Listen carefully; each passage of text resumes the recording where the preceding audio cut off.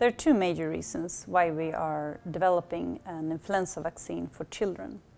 One of the reasons is that there is a great need for better vaccines for the young children. The WHO has come out with a recommendation that all children from 6 months should be vaccinated against influenza. The vaccines that are available today are not as efficient as one would like. And it is hard to create vaccines for young children because their immune system is not fully mature yet, and they do not have immunological experience from encountering a lot of different viruses and bacteria.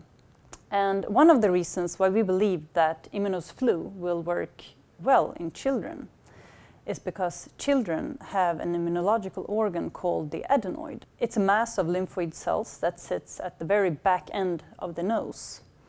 And it's really interesting actually why we have this organ and why we have it at the time we do. Because it's an organ that develops already at the age of 4 months in young children. And this is the same time where children lose the antibodies that they have got from their mothers at birth. The adenoid sits there all the time until adolescence, where it's not needed anymore. So really, it's there for children when they are immunologically vulnerable. Both their immune system is under development, so it's not fully developed early on, and also they haven't encountered so many pathogens to build up an immune response.